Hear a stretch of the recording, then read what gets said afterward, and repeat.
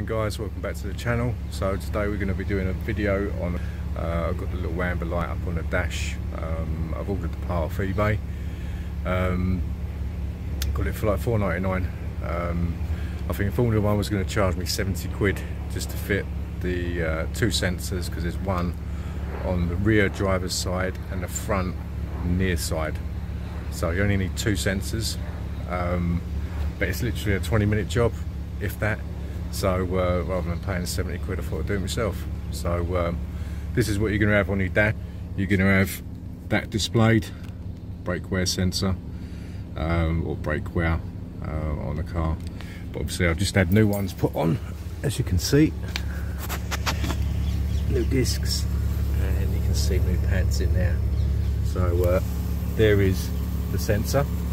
So I'm going to jack the car up, take the wheel off, and then show you where it is from now. So this is your rear brake pad sensor, and this is the route it's going to take. It's going to go from inside there. Then you got a little popper thing there, like grease nipple type thing. So thread through there, come into this bit, trail down behind, following this other one, coming down through there, underneath, and then you go along a little bit, and then up here there's a plug where my finger is. Well, I've obviously removed the other one, so I'm going to plug it into there. So that's the route you take. So I'm going to do that. See the plastic housing up there?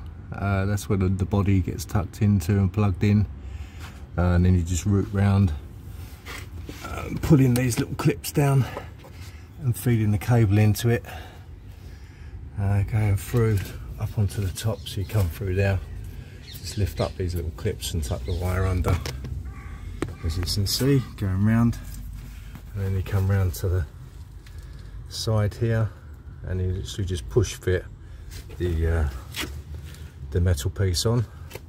Probably have to use a pair of pliers just to get that in there, and there you go, just push fits to the side.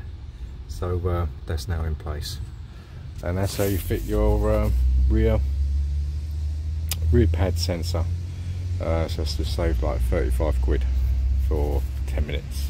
Okay, now we're going to do the front sensors. So again, we go through the side of the caliper. There's a little cutout in there, big little indent, sort of arced just above my finger. So a clip in there, trail around the back on the top, just get a nice route for it.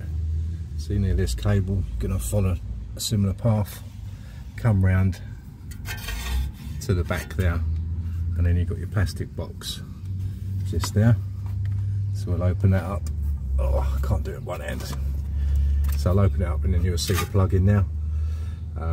Plug this in, and away we go. So there you go, you can see it pushed in there. You'll feel it sort of click when it goes in. And then some of them have these little bits, just push fit on that little nipple there, and you've got a little cap, push that on, trail it up, and there you can see a little housing box there. There's a couple of little clips, there's that just to secure it in place, one at the top there, plug it in, make sure it's nice and tight, and then you can just shut your little door, getting that a click. Before you put your wheel on, it's probably worth check on the dash. Okay, there we go. So the sensor light's now off, or the brake wear light, that's gone off now. So happy days, all a success. Looks like the oil pressure sensor's next, so that'll be one of the next videos coming up. Okay, thanks for watching.